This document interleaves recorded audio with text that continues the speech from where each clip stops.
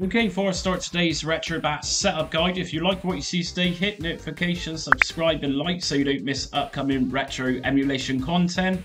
And if you're interested in Retrobat as a front end, I have an entire playlist dedicated to Retrobat. So before asking if I've done this and I've done that, check out the playlist. It's quite likely I've covered it at this point. So anyways, we're looking at the Atari 800 and how to run this through Retrobat. Now, the first thing I'm going to say is, yes, I've got Kingpin as my desktop wallpaper, and that's simply to cheer me up today. I'm feeling a bit under the weather, but I'm going to get through it with your help. So, what we're going to do then first is check out what we actually need for Atari 800. So, I'm going to leave the link in my description, and this is the wiki for Retrobat systems. So, for Atari 800, we're going to need 4 BIOS files, as we can see just here. We got Atari XL.ROM, Atari BAS.ROM, Atari OSA.ROM, and Atari OSB.ROM. So I've got these ready to go, and I'm going to show you where to put those in a minute. And if we just scroll up just a touch, under information, we're going to find the emulators for Atari 800 within Retrobat. Now, obviously, Libretro isn't an emulator, but this is a core, so it's a Retroarch core. Remember, Libretro is Retroarch. And under file extensions, we're going to find the file extensions that we need for our games to be in. Now, because I'm not a massive Atari fan, I don't know too much about the file extensions, if I'm honest, but after researching, the only files I do come across is the .xex. Now, if you have any other of these file extensions in your Atari 800 collection, or Atari Giants collection, however way you look at it, you'll likely have .roms or even something like .cas. Now, I'd imagine the .rom is a cartridge type file, and the cas is going to be some sort of cassette tape image file. But like I said, the only 2 games I've got are in .xex, and according to the information here on the Retrobat wiki, it's perfectly accepted. So what we're going to do then is go into the Retrobat directory. So right click on the shortcut, open file location, and we're going to put those BIOS files into place. So we're going to find the BIOS folder just here. And what we're going to do is just drag inside of that folder those 4 Atari BIOS files. So they just go inside, move to the BIOS folder. Next thing we're going to want to do is actually put our games into the Retrobat ROMs folder. So open up ROMs, and from here you're going to find Atari 800. If you just scroll down, so there are several Atari systems supported by Retrobat. If I go into Atari 800, I've got my 2 games here, and these are 2 modern homebrew games, and I'm going to show you in a second, if you're interested in modern Atari 800 games, where to get these. So we got the game Albert, and we got another game called Cyber Exo, which is quite a recent release. I'm going to leave the link in my description for this, but this is Atari Mania, and from time to time I use this to check up on Atari ST games. So all of these games just here are a mixture of classic Atari 800 games or Atari Giant games, as well as modern homebrew games. You've also got itch.io, which I don't recommend enough. It's a very good website for modern day games for vintage or retro platforms. If you just type into itch.io, Atari, for example, you'll find lots of different games for Atari. I mean, even the Atari 2600 is still being developed for today, interestingly. Very basic, not my era, but if you like it, you like it. My mum and dad, being the age they are, I'm afraid to say, they've sort of had an Atari 2600 in the late 70s, and they've got fond memories of it. So yes, itch.io was a very good source to grab some modern day Atari games. So with the BIOS files and the games in place, if we just open up Retrobat,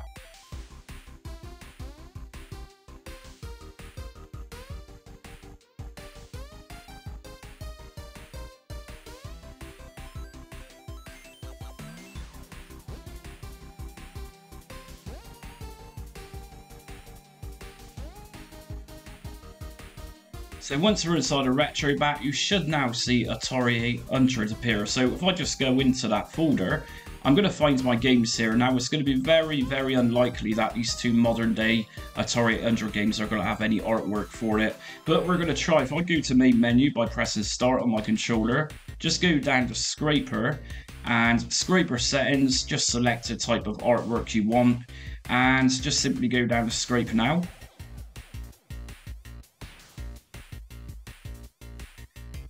And just to mention, if you're interested in themes in Retrobat, I actually uploaded a massive video which gives a showcase of every Retrobat theme available as of now. So check that one out, it's pretty good if you don't fancy downloading every theme in Retrobat.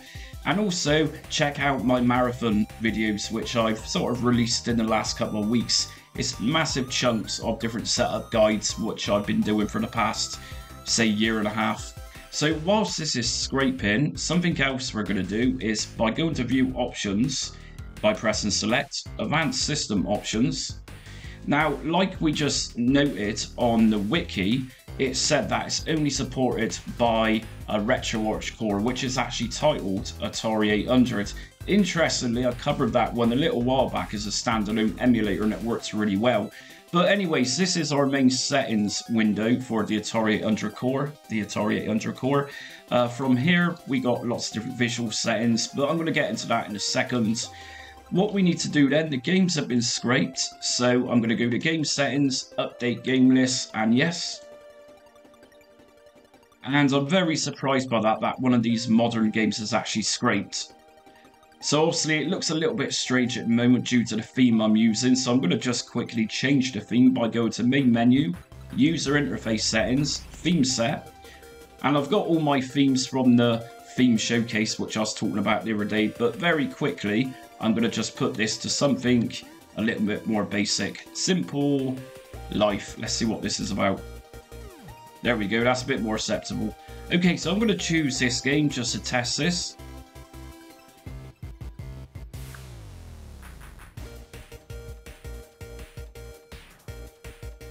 So should you come across a screen like this, it's asking us for more memory. It's also saying that we need to change the model of Atari to at least the 130XE model. It says press any key.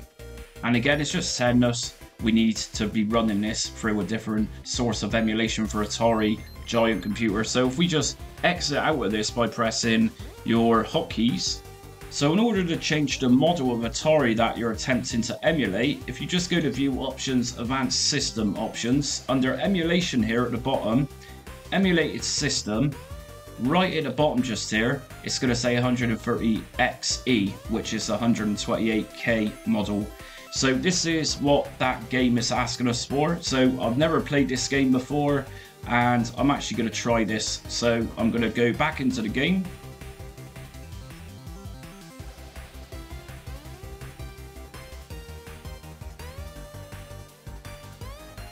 And that's it, so we're now booted up into the game since changing the emulated model to the 130XE 128 kilobyte.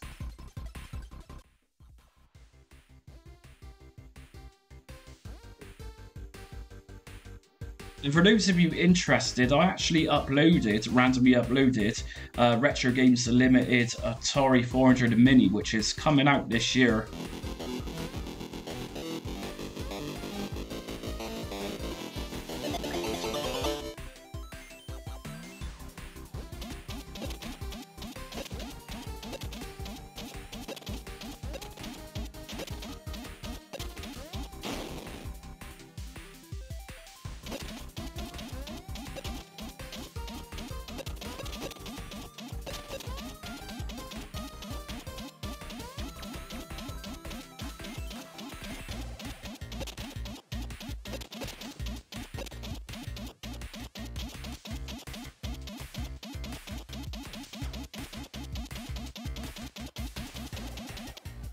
Okay, so we can see that game's working really well. I have no idea what's doing that game, but it appears to be a conversion of another game. Like I say, I'm not a big follower of the Atari scene, not particularly. So anyways, let's look at some video settings. If I go to View Options by pressing Select, Advanced System Options, from here we can go to Shader Set. Now, by applying a shader set, it's going to make the game look a bit different. So my good example of a shader set is going to be curvature. If we put that on, it's going to give us an old CRT TV look. So kind of like an ovalish shape-ish. We also got scan lines here to apply. And if we go to decorations, as you noticed during that gameplay, the Atari 800 or Atari Giant computer has a decoration around the side, which is default unglazed at the bottom there. We can actually take that one off if you don't want it by going to none, or you can simply change it to another decoration. Let me just remind you, if you want to go for a full screen or even a 16:9 ratio, then don't apply a decoration. Otherwise, a lot of your game image will be hiding away because you've got that decoration in place.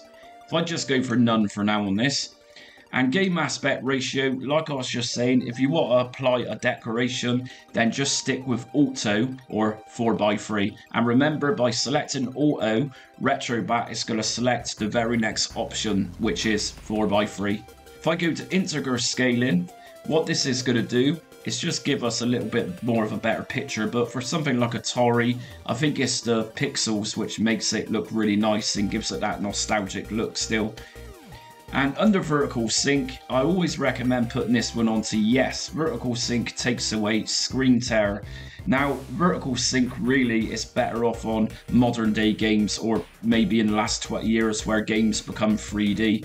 On something like the Atari, Commodore 64, ZX Spectrum, doesn't really matter, but anyways, I just say put this on.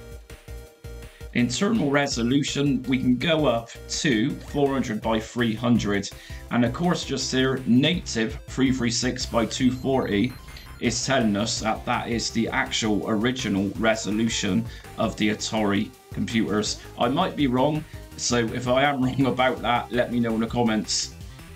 Now if we go down visual rendering, we got some more options here. We got video filters, so we can apply video filters such as extra scan lines, and we also got smoothing games by linear filtering.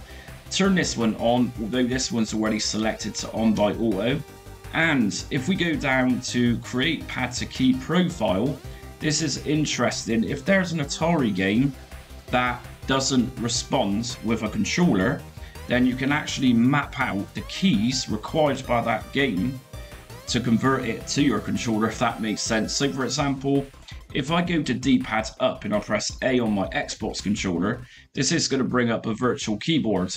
Now, say for example, a game you want to play requires you pressing the W key to act upwards for your game sprite to go up. Then just press on W, and that's going to map out your controller. Whilst pressing up on your D-pad, it's going to think it's the keyboard pressing W. So map that out. And always remember to go to the bottom and save. So that's it for today's Retrobat and Atari 800 setup guide. As you could see in that video, the Atari 800 core doesn't only support the Atari 800 model, but various other Atari Giant computers. And I keep saying Giant because the Atari 8-bit computers, microcomputers, were known as Giants apparently. But like I said, I'm pretty not quite clued up with the Atari computers. I'm more of a Commodore 64 or Commodore Amiga fan. But anyways, I thought I would cover it because it's a part of Retrobat and it goes with my collection of Retrobat setup guides, and I'm aware that there's still a big strong fan base for Atari computers out there. Anyways, if you like what you see today, hit notifications, subscribe and like so you don't miss upcoming retro emulation content. Also be sure to join me on social media. I'm on Facebook, Instagram, Twitter and TikTok, and also consider donating to my channel if you don't fancy becoming a member of my membership option on my YouTube channel as you're watching. I always accept donations through PayPal, and even if it's $1 or £1, I'm always grateful and it helps my channel out a great deal. I'm currently saving up to get a decent microphone. But anyways, until next time, stay retro.